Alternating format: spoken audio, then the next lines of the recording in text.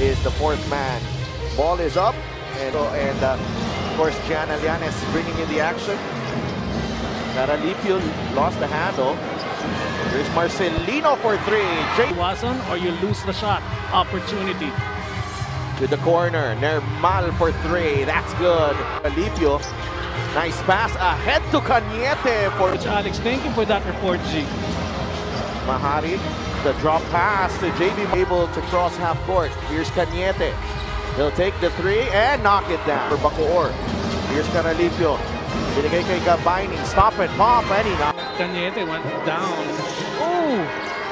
Becate underneath, and he's Fidel Fuentes in game one. You're so nice for saying that. He had a difficult time.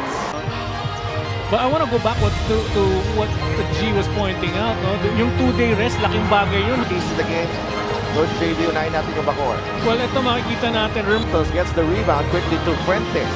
Jodel, oh, what a shovel pass. But he received his fast break. It's a no-look shovel pass. And this assist of the game is brought to you by Nexus. Tatapik ni Veloria. What a tap. Binigay kay Quecate. Mahari giving chase. That's short for Quecate on the second try. That's why all the players are changing shots. Heruta finding Cañete.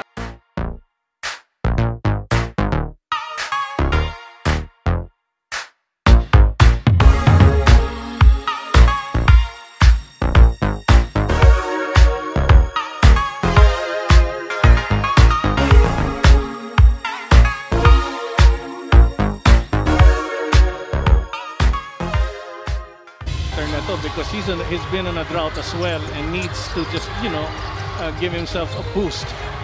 Inside, Marquis. Oh! Bad rebounding by... It's off the side of the board. Cañete.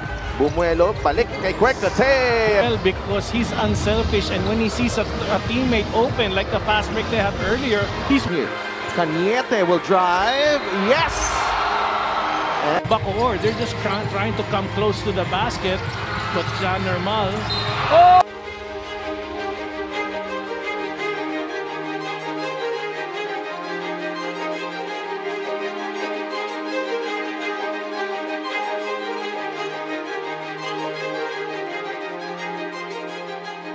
So looking to get into rhythm. Here's Heruta. Quickly to Quecate. Block. But the putback is there.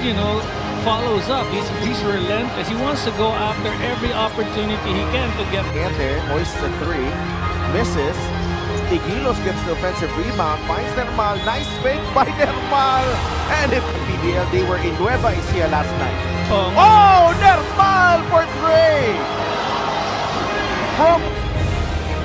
He had no other choice but to launch it to the... Yeah, but he was defended there. Yep. By Adi. Sadly, they do give up, and that's the reason why ang daming second chance opportunities.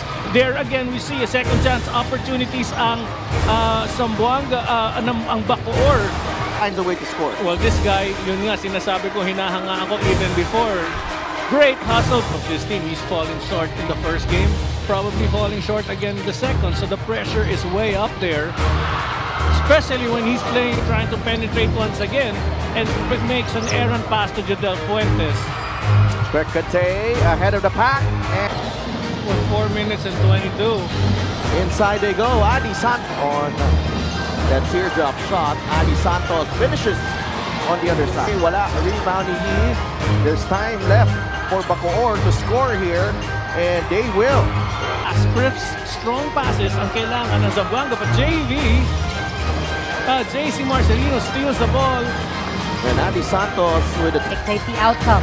So before returning to the game after the last strikers. Fuentes for three. Yes!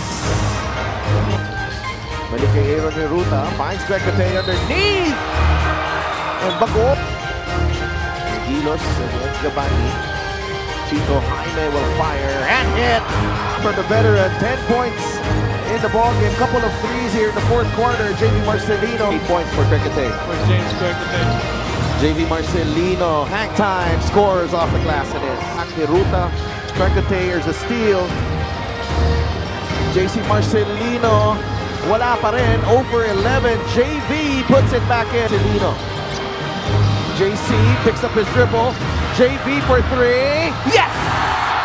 Okay. Same here, Coach JV. Marcelino for three. No. Caralipio, putback is good. Zamboanga, they need a basket. Marcelino drives and scores. Free throws here. I don't think he knows the word. 24 points. 24 points. This guy doesn't know. His definition of pressure means, well, cup of coffee, sitting, relaxing, and watching TV. 2 for 2, John JC.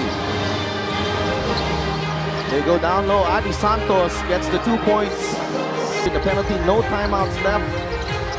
Markey tries to hold on to this basketball, and Aaron Hiruta finds Kwekate for the insurance basket.